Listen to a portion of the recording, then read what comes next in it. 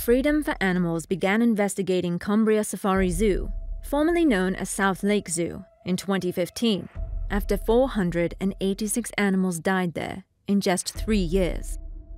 The attraction became known as the UK's worst zoo in the media.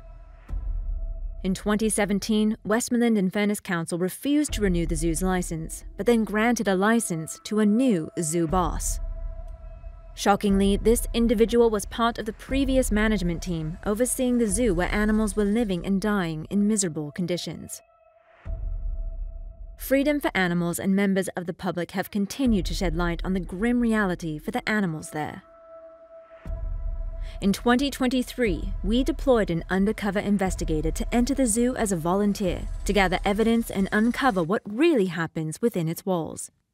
This is the first of a series of videos documenting what we found at Cumbria Safari Zoo. This emaciated meerkat was seen struggling to find food in their littered enclosure. Although their poor body condition could be explained by old age, the fact there is no food easily available and no warm shelter in which to hide is devastating.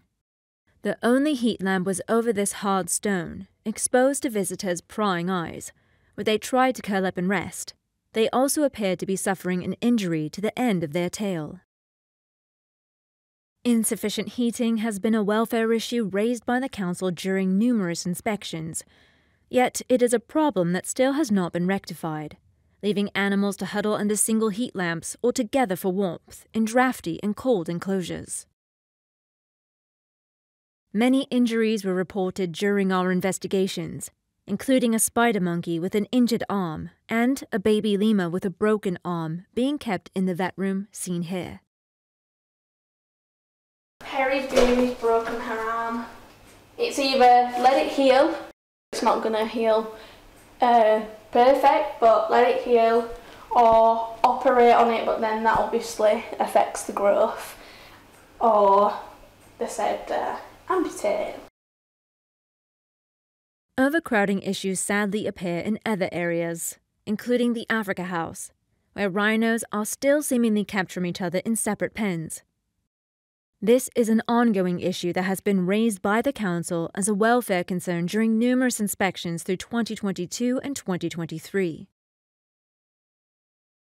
Yet, as our investigator witnessed on a visit at the beginning of 2024, it is still very much a problem that continues to this day, regardless of the fact 2 rhinos have supposedly been moved to a separate location owned by Cumbria Zoo Limited.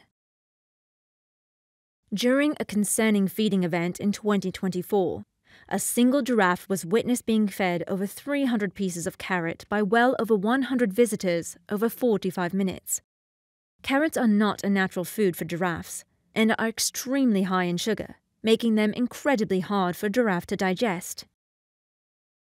A later feeding event also took place 3 hours later in the afternoon, with the same giraffe seemingly used.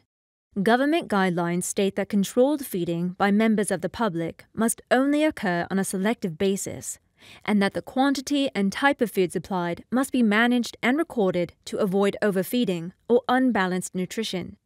The zoo holds these feeding events daily. The giraffe was seen neck twisting, an unnatural twisting and rolling of the neck that can be a sign of stress or frustration.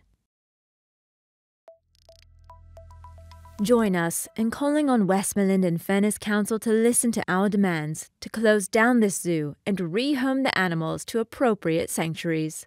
Please share this video, sign our petition, and support local demonstrations and outreach events.